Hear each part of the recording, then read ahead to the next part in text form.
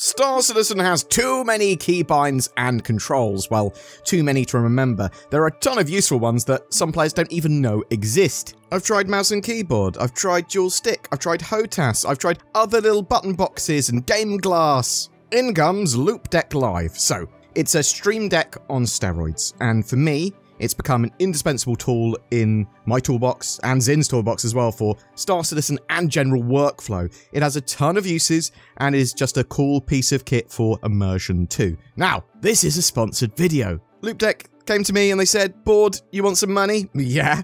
You're bad at remembering buttons, aren't you? Yeah. You want something that's going to give you a load of extra functionality in Star Citizen at a glance, you're able to change mode with, super cool looking. To be honest, they were saying other stuff as well, but I zoned out after the word money anyway. Out of the box, the Loupedeck Live feels and looks great. It's very high production quality. It's got 8 very tactile, clicky buttons at the bottom you can use to sort of switch mode and change screens. It's got like 6 twiddly dials, which you can set up for a huge range of stuff. It comes with the USB-C cable and adapter for USB-A. There's 14 programmable custom touchscreen sections, and I say sections because you can have them do a lot of different things. It works with Windows 10 and onwards, so 10 and 11, and Mac OS, and there's a ton of different profiles you can just download for different workflows. If you want to use Adobe Premiere, if you want to use it for streaming, if you want to use it for loads of different games and that sort of stuff. Very few, if any, for specifically Star Citizen at the moment, but that's what we're going to be using it for. Zin has made a basic profile, but you could go really super deep and spend time customizing this to do a huge range of things, from ship flight to FPS stuff to being able to jump in and out of web pages. It is as simple as plug it in, download the software, you're sort of ready to go with your customization, and you select the buttons that you want to customize and what the function you want them to do. The device can vibrate as well for some feedback, but I actually prefer to turn that off. Zin and I were playing some Arena Commander in Alpha 3.23 with Pirate Swarm and all the sort of new gunnery and combat stuff with the master modes and operator modes. Zin and I are going to be talking about our hands-on experience with these Loupedeck Lives. How do I activate my Loupedeck? Why isn't it working? You might have to Alt-Tab in and out quick. When I tab back in the game, it doesn't work. Have you got the auto thingy on? Dynamic mode on. I don't know. How is that? No, probably not. So, under the main profile. Under main profile. So, Star Citizen profile, dynamic profile on. Yeah. That now works. Thank you. Yeah. So, dynamic profile means that if you focus an application and you've got a profile for it, it'll swap to it. Okay. That makes sense. So make sure dynamic profile's on if I'm going to be alt-tabbing and doing that stuff, otherwise it's going to go on the default mode. Perfect. Bam! I'm ready. I'm ready for this jelly, Zin. Swarm initiated. Should I put more of my shields on the front or something? No, I'm just... Have you got... Have these got 4 shields? Yeah, Looks yeah. like they've got 4 shields. So is this the profile you've made only suitable for 4 shields? Huh? No, it's got top and bottom as well. So it will work for... Okay. Shields hit.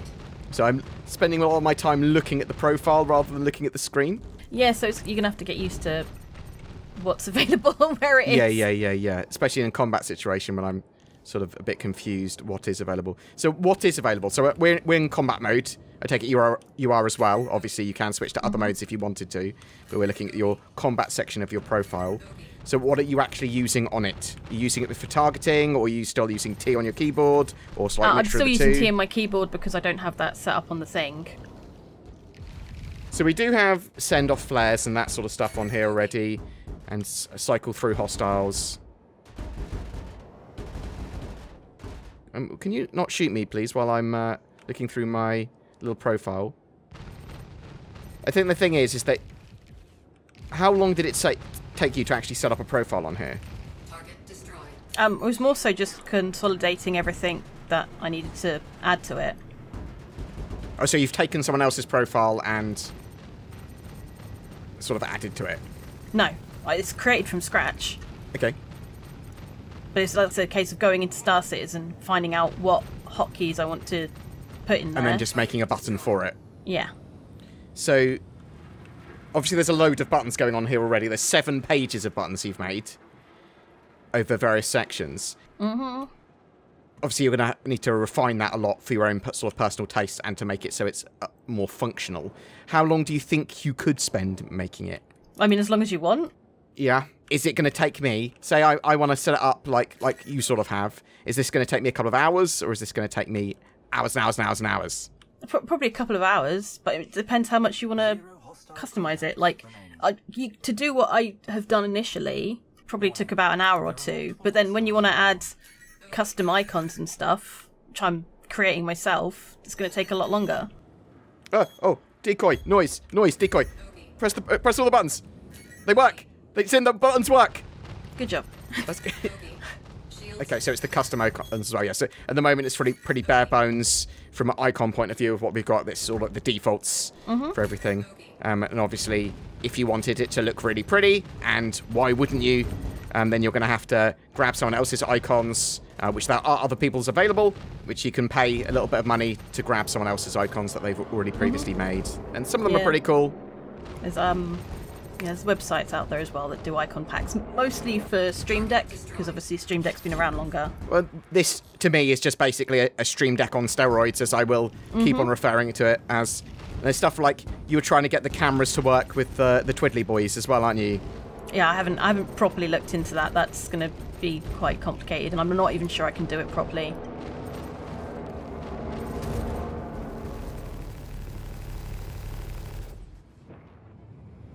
Oh, he just flew into that station. Good job. So yeah, if we were playing in the persistent universe with like a mining ship or a salvaging ship, you have made some sections for them. Let's have a look. You're scanning, just generally exiting your seat and stuff for salvage. Okay, you've got all the basic stuff there for actually sweet. No. Okay, I had to switch back to combat mode and quickly fire a chaff. So obviously there's a lot of potential there, but it is going to be, your mileage is going to vary heavily based on the amount of time and effort you want to put on setting it up. Yeah. If you do not want to set it up at all, you're going to have to be at the mercy of someone else's profile, and I would expect more profiles to appear. At time of recording, there is I'm using Zin's, which is a work in progress, and there's like Salty Mike's that's made one. Well, his is for the Loupedeck S, so it is a different Loupedeck. They do effectively all work, though. It's just the thing is you wouldn't have all the buttons that he set up, because the Loupedeck S, the Live S, has got a 5x3 button configuration, whereas this one's got a 4x3. So, are there buttons you're already going, I wish I had this button here, or I wish I had this on this screen? Or are you kind of okay? Kind of okay. It's like I said, it's just getting used to it. Gotcha. Yeah, I think that when I go through and sort of make my own sort of stuff, I'll be flying around going, oh, I wish I had that there, and then adding it. I do think there needs to be a quick swap to like shields, and then back again. Yeah, 100%. Or be on the same screen. Can't. It won't fit. Won't fit. That's the problem, because there's not enough space. Or you'd have to Gotcha. go, this is ancillary, let's have it on a second screen or something like that. Oh, Zin, I'm getting pummeled. So the cycle hostile and closest hostile work. They do exactly what they say on the tin.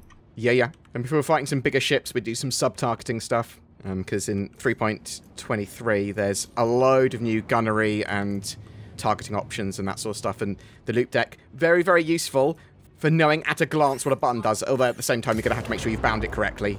And CIG do like to change the buttons in Star Citizen at the moment.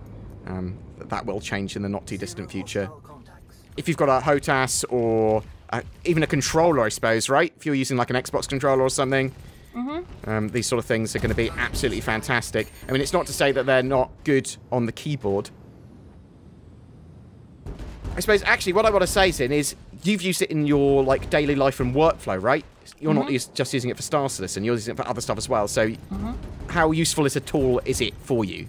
I love it as a tool, like for just general daily things. And what are those sort of general daily things? Is it operating Windows, or is it just workflow?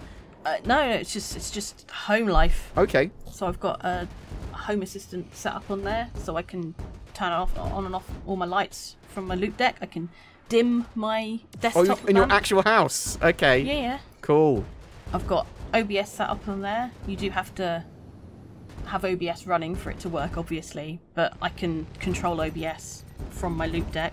Okay. Change all the volumes on my computer just from my Loupedeck. You don't have to Alt-Tab or anything like that. It's super handy. I do like some of the options and stuff you put on here, like the power of all your systems and all that sort of jazz as well. But yeah, sub-targeting. Oh. And just being able to switch between FPS and different ship modes and all that sort of jazz. I'm dead! Sid, I died! The Loupedeck does not necessarily make you better at games.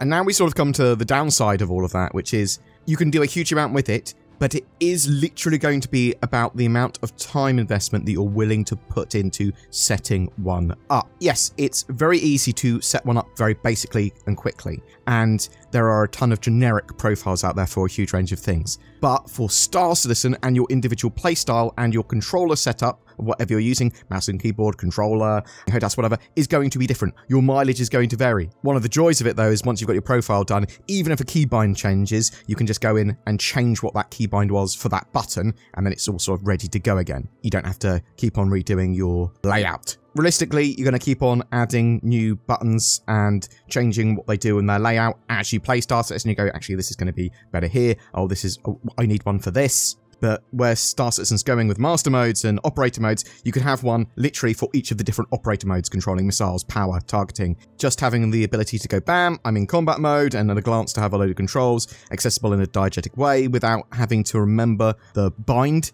is fantastic. But I could go, bam, go into nav mode, and then at a touch of a button have the ability to go into my star map or spool up my quantum travel, all that sort of jazz. Now, I know I have that on my keyboard, but it's just nice to have it on a nice little diegetic control panel. I say diegetic, there is a bit of time investment as well finding icons that you like for as well, because there's some very generic icons and you can grab icons kind of wherever you want for your own personal use. Some people make icon packs that you can purchase online. There's an icon pack I saw from Glitched in Orbit, which I will link down below because you might want to grab those icons. You pay what you sort of want with it. It's on Ko-Fi.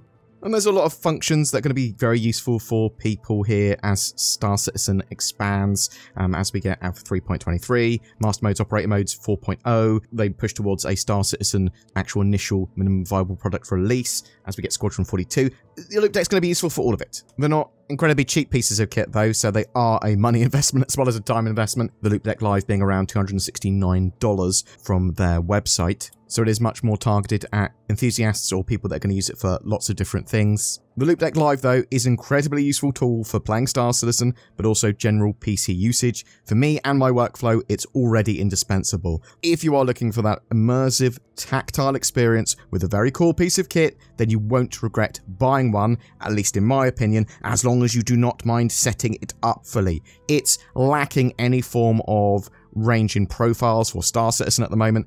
Zin will be uploading hers once she's tweaked it a bit. However, you're probably going to want to make your own and then tweak and evolve it as you go, even if you use someone else's. And I would expect a big range of Star Citizen profiles to start appearing on there. Obviously, this is a sponsored video, but it is a piece of kit that has made my life a bit easier, and it's very cool. Things like HOTAS, eye tracking, voice attack, Loupedeck, they can all be used together and added to your toolbox of things that will improve your Star Citizen experience. This could be used in addition or instead of things like Game Glass or Stream Deck. Actually, for me, it replaces my Stream Deck because it has just got better functionality and twiddlier bits. I'll put all the links to the Loupedeck down below so you can check one out, potentially buy one if you're interested. I'll chuck the icon pack that I was talking about down below as well. We're going to be using the Loupedeck permanently ourselves just because it's really useful for us for streaming and for more for Adobe and general PC usage in addition to Star Citizen. So you'll hear us talking about that and we'll have them just immediately accessible to us. So if you've got any questions or comments about Loupedeck, if you've already bought one, if you're looking to buy one, if you're like, don't know whether I want to buy one or not, your mind should be made up by, do you have the time to invest into making it a good experience? If so, I heavily recommend.